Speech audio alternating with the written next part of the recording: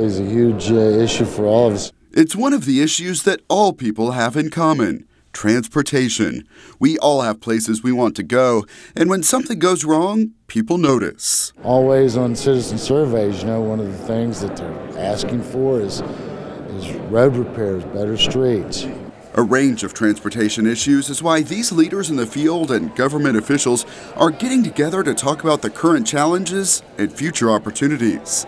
This is the Transportation Investment Summit at the Irving Convention Center. This is our 19th summit that we've had. We still have great speakers and people that are interested in transportation and things that have brought us all together. Among the many topics discussed this year, toll roads. Relieves traffic on existing roads. So to me, that's amazing benefit. And the progress of women in infrastructure. Women are taking a major part now in being engineers and working on technology, ways to make highways safer, make traffic better. Irving Mayor Beth Van Dyne presented former U.S. Senator Kay Bailey Hutchison a special honor. And for that reason and so many more, I am proud to be able to give you our Irving's Lifetime Infrastructure Champion.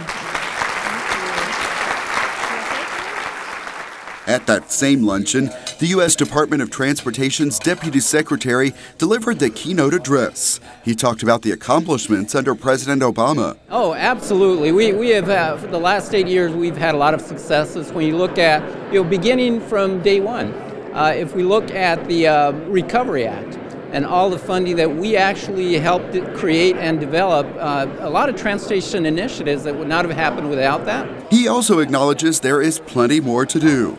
That is why everyone we talk to sees a big need for these events that bring people together to focus on solutions, because transportation issues can be tough. Why are transportation issues so tricky to solve?